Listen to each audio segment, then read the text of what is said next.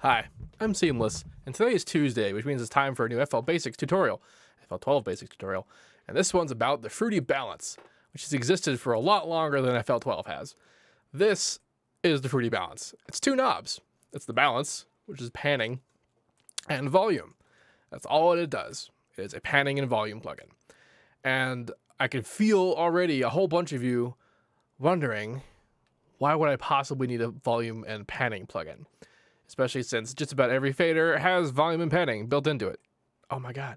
There's actually a lot of reasons. Even reasons why you would use it in an effects insert, and not just because you want to use it inside Patcher, which is also super useful for when you want to automate things like volume and panning inside Patcher, independently of whatever thing you're using.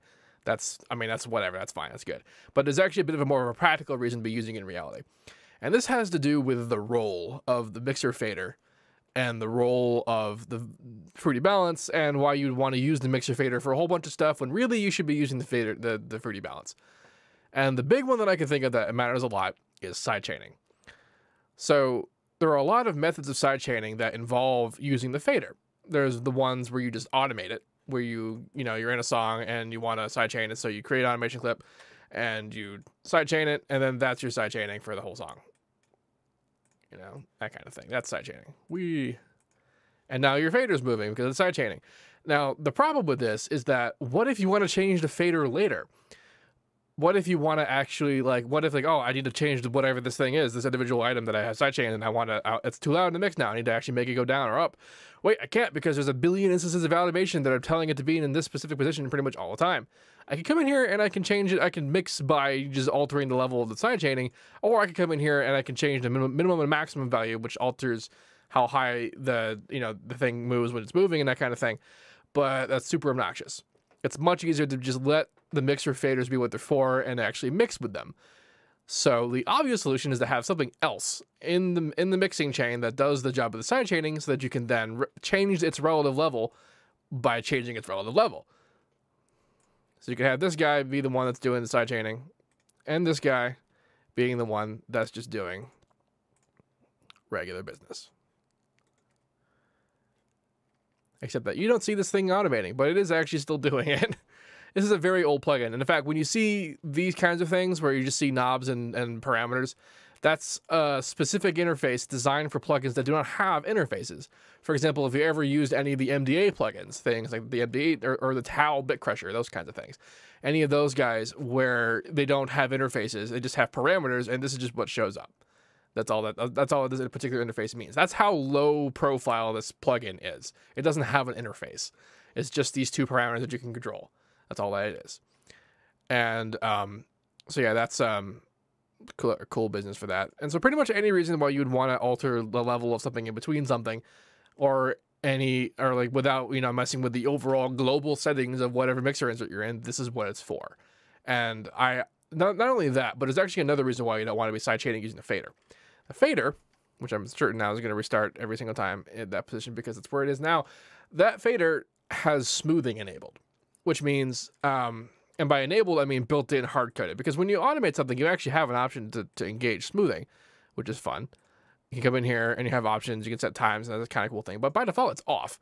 However, these particular faders actually still have it on. There's a bit of built-in smoothing that you can get rid of. And what that means, especially for something like sidechaining, is that if I make some super specific sidechain curve that super very much depends on moving at a particular time in a particular place and doing what I tell it to do, that's not really going to work out. Because what will happen is that when I have something like this, it's the sidechaining, what's actually going to happen is something like this. That's more or less what it's going to do. Which, for most intents and purposes, you're not going to notice a difference, because what sidechaining is supposed to cause is still this. But if you're doing real mix-intensive sidechaining, where you need it to do precisely what you tell it to do, this is a problem. And, I mean, the reason why there's this kind of built-in stuff is that when you have this ridiculous cut like this, what's going to end up happening is that's going to cause a snap. It's going to cause a snap, it's going to click and pop and all kind of good stuff. But if you're sidechaining things on snares and kicks, then that snap and pop doesn't actually contribute to anything, and you can't tell it's happening. That's why it's not an issue. But this is what this kind of smoothing is designed to not do. It's designed to not do that kind of thing. And there are a lot of plugins and parameters in FL that do have varying degrees of built-in smoothing, but a lot of them can be turned off, but the faders can't be turned off. The plugin, the Fruity Balance, however, is old as shit and doesn't have smoothing enabled, and it will snap all damn day with you when you tell it to do this kind of stuff. So that's why I use it for sidechaining, because when I make super specific actual like motions of things I want it to do, it will do it, and it will do it right, precisely the way they tell it to do. And so that's another reason why you would want to be doing that. And like I mentioned before, if you want to use Patcher, if you're using Patcher for anything, and you're like, oh, I have a synth, then I have an EQ or distorting it, and then yeah, EQ, and then you want to like change the level of it. You could like alter this, I suppose, but if you had different layers and other just much more complicated things, it's a lot easier just to come in here and be like, cool, Fruity Balance, awesome, and now you have volume and panning, and you can automate it, and it's nice. Now, the next thing you're going to be wondering after you've gone back to FL to try to find this, if you're in FL12, is where the hell is the Fruity Balance plugin? It's among a whole bunch of plugins that were sort of hidden by default. Not really hidden, but sort of not put in the list because they're old and they don't really want you to use them because they're old. And they would rather not be supporting things that are old. Too bad. So the way you find this is you go into your, wherever refresh plugins list and do a deep scan. It'll open up this thing, tell it to shut up, and then gotta go back to the actual separate window that this thing was, and do a full scan, and it'll show you every single plugin, every single one that didn't end up in the. You didn't need to see that. That didn't end up in the actual plugin database. That this guy will, like, when you click on it, it'll put them in there, and it'll show you where they are. So in here somewhere, yeah, there's Fruity Balance, and then it'll show up in the effects list where it's supposed to. It probably won't go anywhere. It'll probably be in its own just separate thing, or maybe it'll be installed. I think I really didn't want to show you that. I forget where to show up, but it'll show up somewhere, and then you can move it around. And then I did it'll show up as like a plugin list plugin kind of thing.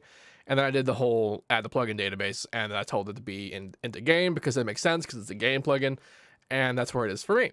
And that's how you do that kind of thing. For more in-depth discussion on how the plugin scanning thing works, check out the FL12 Basics video on how third-party VSTs work. Because for all intents and purposes, FL is assuming that this plugin is a third-party VST, even though it's already installed. So there's that. Anyway, this has been a video about the Fruity Balance and what it's useful for and why you see me using it all the damn time. If you have any questions about that, please let me know. Don't forget to like, comment, subscribe, and all that good stuff. And as usual, have a nice day.